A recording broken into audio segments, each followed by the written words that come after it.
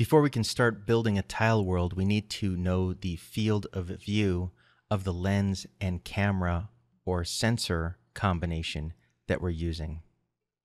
Fortunately, modern cameras store a lot of metadata, and the read nodes in Nuke, as of recent versions, have a Metadata tab where you can look the metadata up right here. If you're using an older version of Nuke, you can use the View Metadata node to look the metadata up this way as well. So the information we're interested in is, in the case of a digital camera, the model of the camera and the focal length of the lens. We won't be able to get the information about the sensor size directly from this in most cases with an SLR like this, but depending on the camera system, it's possible to get a 35mm equivalent focal length, especially in small point-and-click cameras. This camera doesn't have that information, so we're going to have to look up the sensor information ourselves. It's pretty easy. You can just do it right on Google. So I can see that this is a Canon EOS 7D.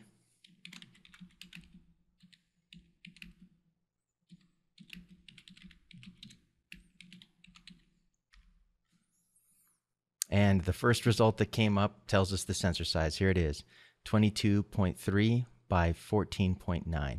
So we need this information in Nuke. And the thing I like to do is to just create a camera. So I'm hitting Tab and starting to type camera. And I can use one of Nuke's virtual cameras to keep this information for me. What I want to put in here is the horizontal aperture. So that was 22.3, and the vertical aperture, 14.9. And now my virtual camera is set up to have the same size sensor virtually that my real camera had.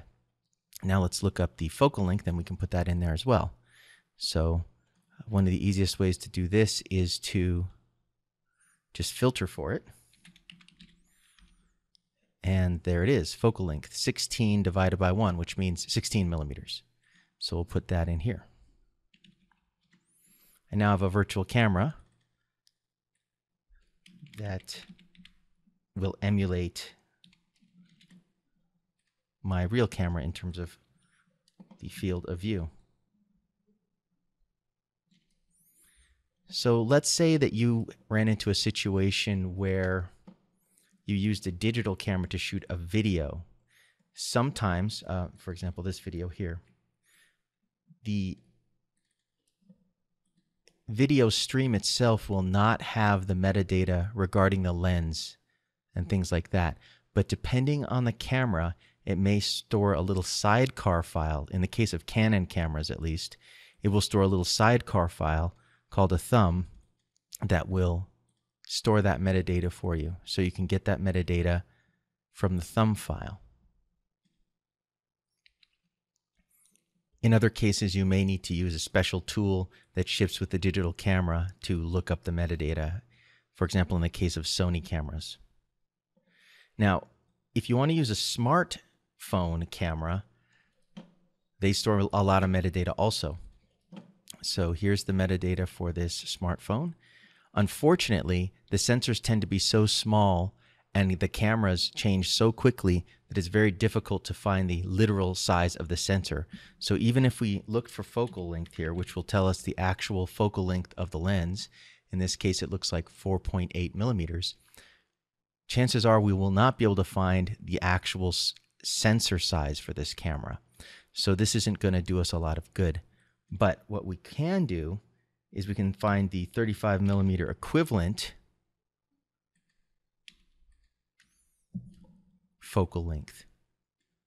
Many times this is stored in smartphone cameras these days and point and shoots. So if you can find this little piece of metadata, this would tell you the equivalent focal length if this was a regular full frame digital camera, an 8-perf equivalent full frame digital camera. So in that case, you would drop down your camera and you would put in the size of a full frame 8-perf camera, regular 35mm camera. The defaults are set up to be half frame, which is a 4perf, a standard cinema pull down. So this is not the default that you'd have in the case of a still camera, which in this nomenclature, this means full frame. So we'll put that information in here, 36 by 24. And then we'll put 31 in for the focal length. And now this camera will emulate the field of view of our smartphone camera. So that's how you can look up the field of view using the metadata. If you're using a camera that doesn't have metadata, what you could do, for example, a film camera or a digital cinema camera, which surprisingly the high-end digital cinema cameras don't store as much metadata in their streams.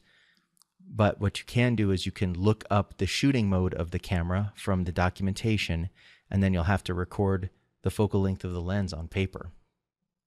Now, if everything else fails, but you do have a good enough moving clip of the footage, you can figure out the field of view using the 3D camera tracker, and we'll do that in the next example.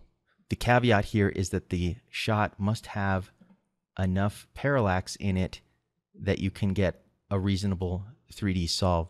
Pan and tilt shots only will not give you enough information to figure out the field of view of the lens, which is why it's so important that you record it when you're shooting a visual effects plate.